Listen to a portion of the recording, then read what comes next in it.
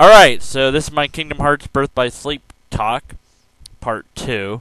Already talked a little bit about it. I think it's a good game, and I don't know that if it's because I'm on proud, expert, super mega mode that everything's so freaking hard, but that is a very difficult mode.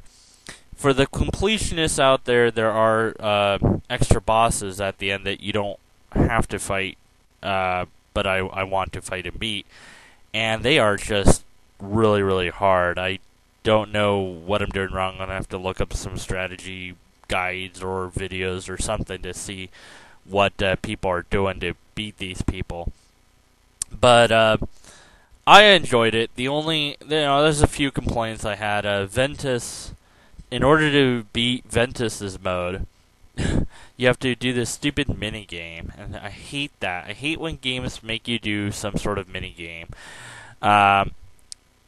because it really takes you out of takes you out of your comfort zone. I mean, not everyone's going to be good at that stuff, and I wasn't. It took me forever to get this stupid game down, and you have to get like a really good score to proceed. It should be like you get 3 fails in a row and they just count it or something. So I didn't enjoy that part. If you're a completionist, it's gonna take a while. You're gonna just have to get a guide of where everything is because there's a lot to explore. Unlocking all the abilities for the characters actually is a little bit more tedious than I thought. I do like that idea, but I just think that could have been a little bit easier to do than it is.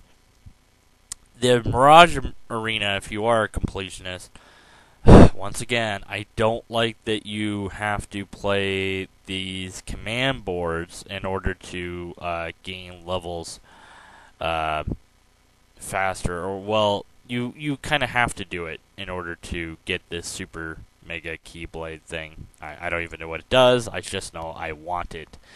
I'd rather hunt in the game for synthesis items, to be honest, than to do something like this, but I'm doing it. Other than that, there really isn't too many complaints I have with this game. I think that it's a very good, great storyline. The ending was totally worth it.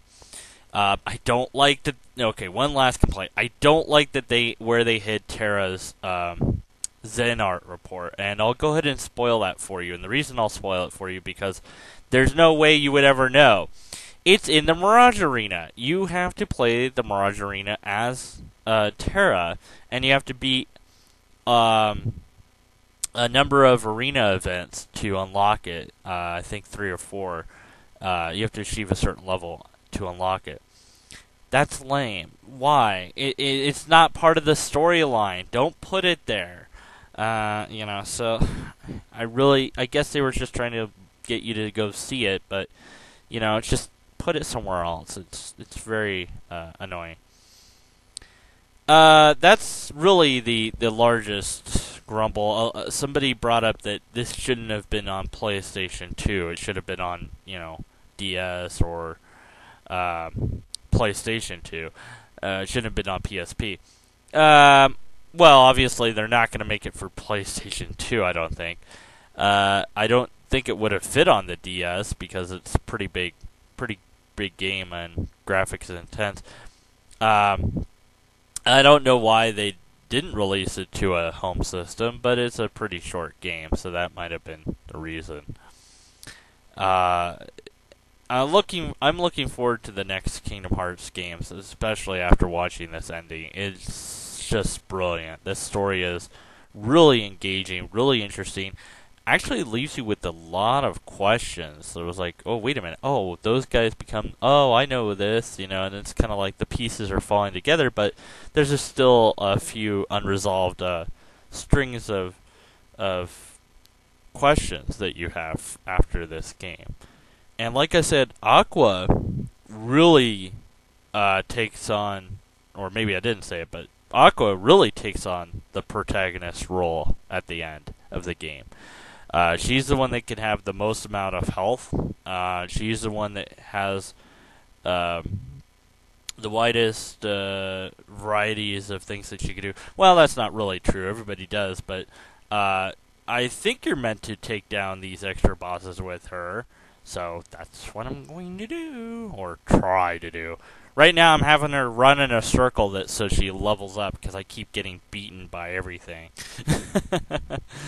So yes, EXP Walker for the win. I'll go do other things while she levels up. So Kingdom Hearts Birth by Sleep. If you're a fan of the series, I'd definitely say, of course, you should have it already.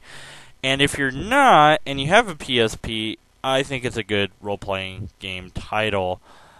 I miss the platforming. I gotta say, I really miss the platforming. This has pretty much been absent since, well, Kingdom Hearts 2 had some, but they've been lessening and lessening the amount of platforming, and pretty much no puzzles. It's just a straight story and beat things up now.